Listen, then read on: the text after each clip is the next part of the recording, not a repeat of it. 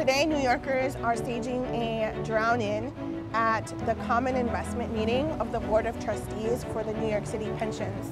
Currently, the New York City Pension Fund has $4 billion invested in the likes of Exxon, Shell, and other fossil fuel companies.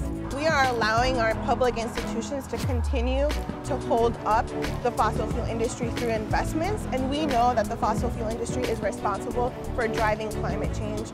We are here to disrupt this meeting today because we want to remind our leaders in power that the cost of climate change is paid for with human lives. 5 years ago during Hurricane Sandy, over 40 people lost their lives. We can no longer wait for our leaders to take action. Climate impacts are happening now. Every time that there's going to be flash flooding in New York City, the emergency system uses this flood warning to warn all New Yorkers. This is a warning that we brought to the Board of Trustees today so that they cannot ignore it. Once we did the flood warning and the die-in, they stopped for a few seconds, but then continued as business as usual.